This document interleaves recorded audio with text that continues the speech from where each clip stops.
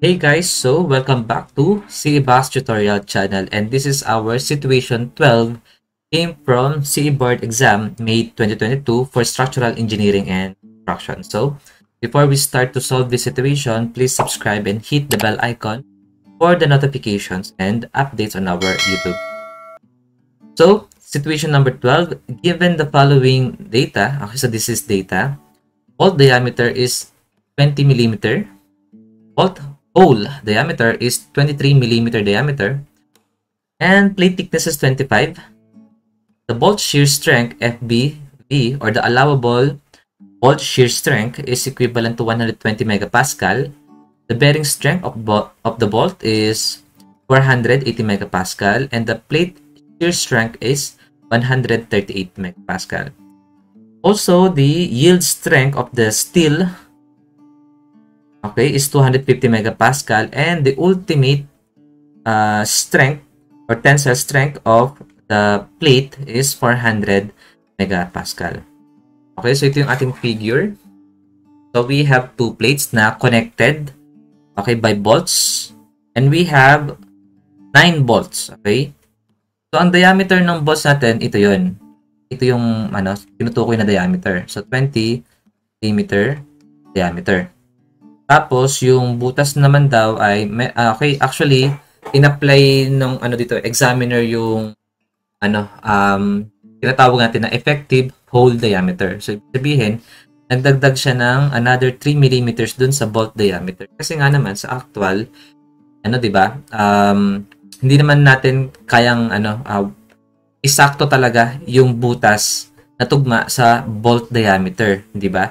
So para hindi tayo ma-problema doon, ang ginagawa natin is ilalakihan natin yung butas. Nag-add tayo ng actually sa NSCP 2015, kung yun ang basis natin, nag-add tayo ng dalawang 2 millimeters para makuha natin yung effective hole diameter. So that is 4 millimeters.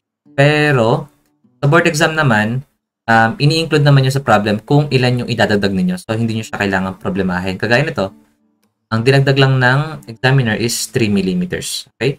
So, ayan.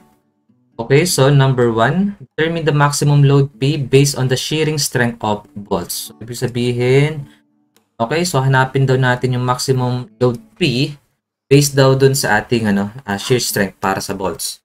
So, saan nga ba mangyayari yun? Dito, di ba? Yan. Diyan masishear yung ating bolt. Or magkakaroon ng sliding. Okay? So, ngayon, since 9 yung ating bolts, ibig sabihin yung ating P is mahati, okay, or madadala, or i-carry ng siyam na bolts, okay? So, number 1, ang ating kasing shear stress is equivalent to shear force over area ng shear. So, dito, yung ating V kasi is 9, di ba? So, 1, 2, 3, 4, 5, 6, 7, 9. So, ibig sabihin, we have 9V, which is equivalent to 1P. Kaya, yung ating V is equivalent to P over 9. Then, yung ating area shear, hindi natin gagamitin yung hole diameter. Ang gagamitin natin is yung bolt diameter. Kasi, ang na-shear dyan is yung mismong bolt natin. Okay? So, this is pi over 4 multiplied by 20 squared. Gawin natin dyan is 20 squared over 4 na lang. So, wag mo natin i-multiply yung pi. Okay? So, ito niyan is 100 pi millimeter squared. Para buo pa rin. Hindi tayo nag-round off. Okay? So, ayan. So, ngayon, makukuha natin yung P natin, di ba? So, mula rito, shear stress, ang ating V is equivalent to, okay? Ating shear force is equivalent to shear stress, which is multiplied by AV. Okay? Yung ating V is P over 9. So, kung P over 9 to, cross-multiply natin yung 9 dito, di ba? So, ngayon, yung ating, yung ating P is equivalent to 9 multiplied by shear stress multiplied by shear area.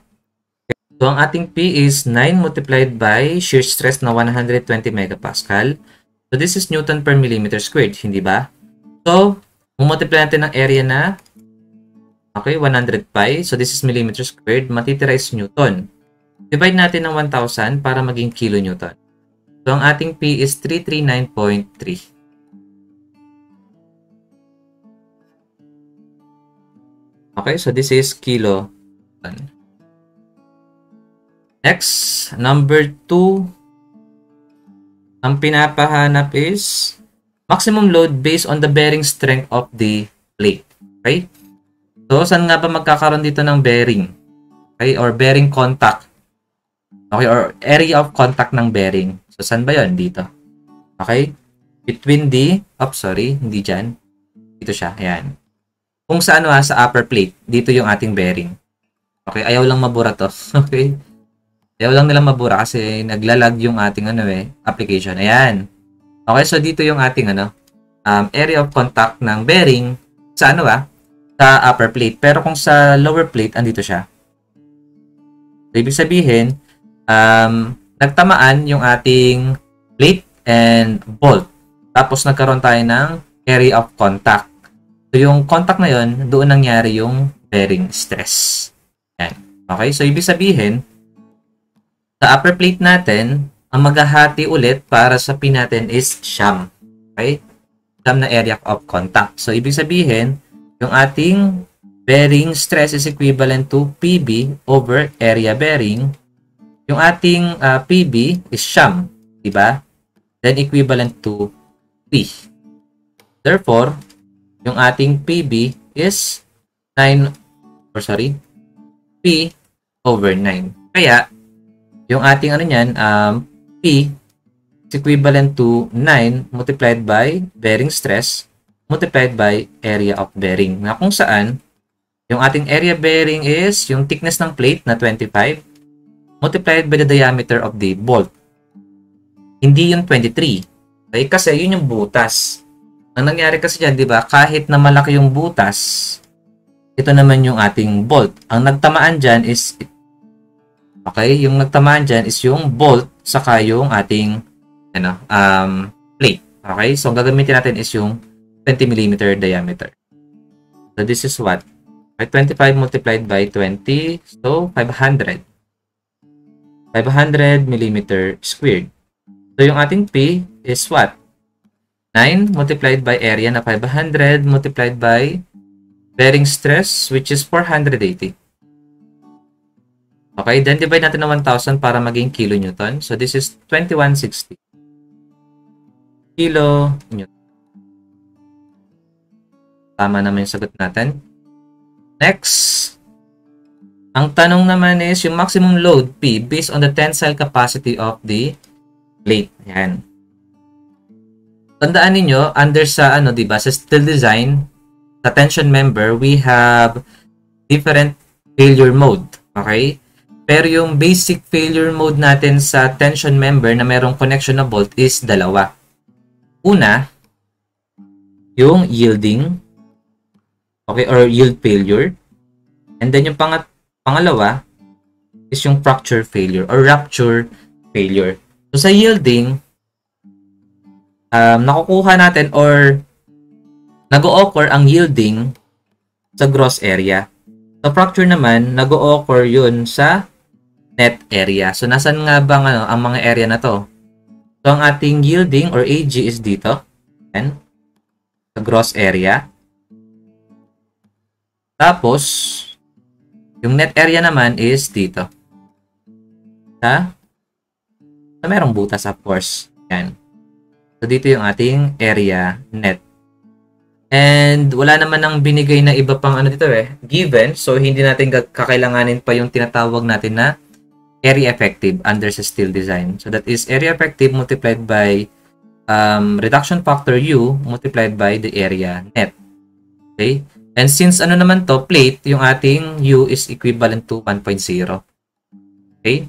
Tapos, ano pa ba? Okay. Isa pa, tandaan ninyo, na ang Fy natin, kaya nga yielding, ibig sabihin, gagamitin natin yan sa ating area gross. Okay? Doon sa yield failure. Then yung ating Fu, rupture to di ba? Or ultimate stress. Ibig sabihin kasi, or kailan ba, ang tanong kasi dito is, kailan ba mag-o-occur yung rupture failure or yung fracture failure sa tension member? Kapag napunit na yung ating, yung ating napunit na yung ating member. So, saan ba mas mabilis na mapunit yung ating member? Dun sa connection. Kung saan, mamaminus natin yung mga area ng hole. So, that is area net. Kaya, yung ating FU is gagamitin natin para sa area net.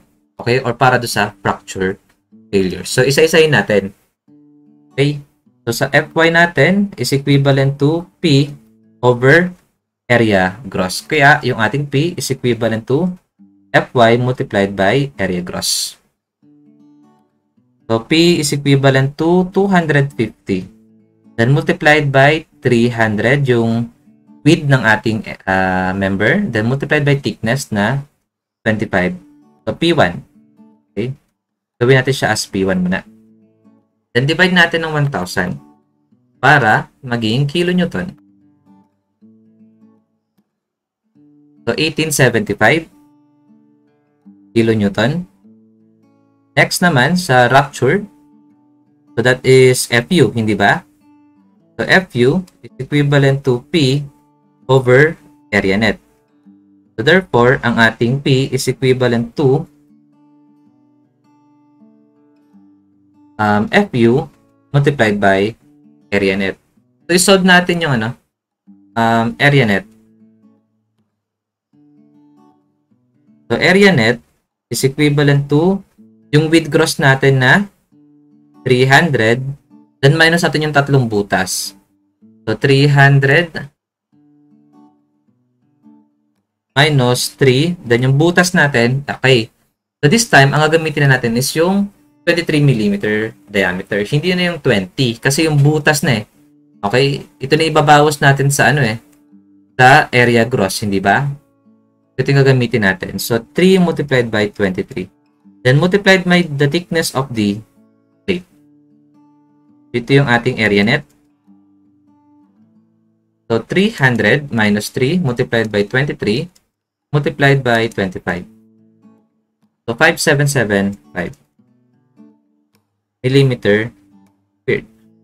Okay, so makukuha natin yung P. That is 5775 multiplied by FU na 400. Then, divide natin ng 1,000. So, this is 2310.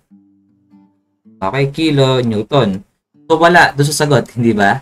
Kasi, ang tawag dito sa P1 and P2 natin is mga nominal.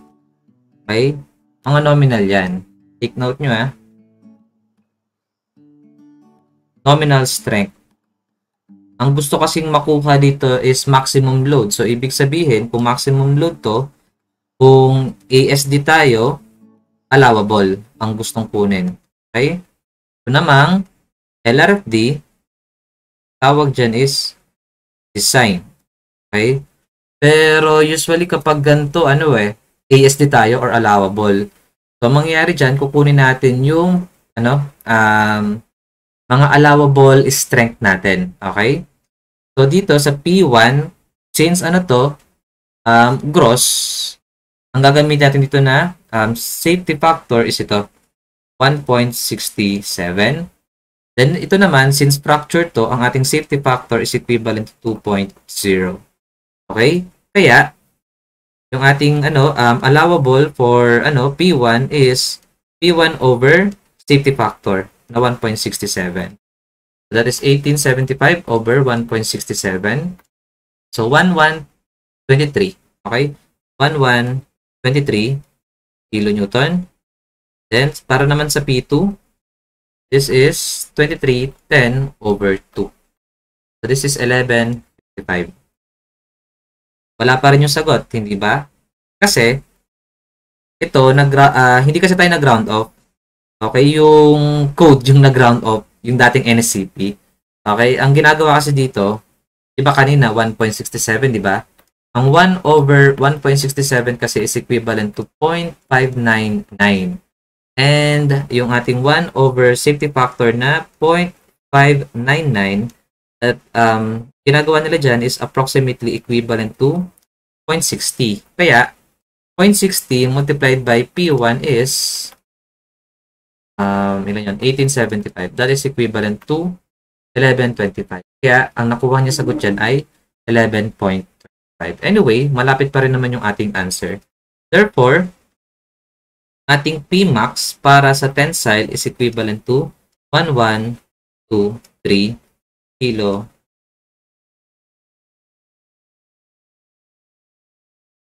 Okay? Or, pwede rin naman, ano na kagad, kinuha niya kagad dito yung, yung allowable. FY. Okay? Yung ito.